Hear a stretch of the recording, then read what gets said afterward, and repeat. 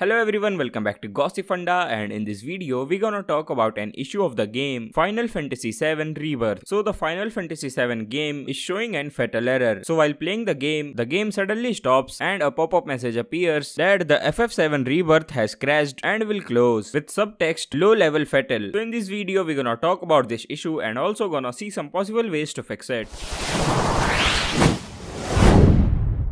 So the reason behind this issue is still unidentified, but these type of error generally occurs when there is a problem with your GPU. It may be because of your outdated drivers, misconfigured graphic setting, corrupted game files, and the system requirements. So in order to fix this issue, first of all check the system requirement of the game and make sure that your PC meets the minimum requirement, and make sure that you have installed the game in your SSD drive, because the Final Fantasy VII requires an SSD drive to run, and if you have installed it on HDD, then simply move your game files to SSD. Many players have solved this issue by doing this. The next thing you have to do is that you have to update your GPU drivers, and for that right click on start menu button, go to device manager, and from here you can easily update your graphic drivers. Secondly, verify the integrity of the game file. You can verify it from Steam or from the sources from where you have installed the game. Also make sure to adjust your graphic settings according to your PC. If this method doesn't work, then simply reinstall the game. So these were some ways by which you can easily fix your issue. I hope this video was useful to you. Make sure to like, share and subscribe.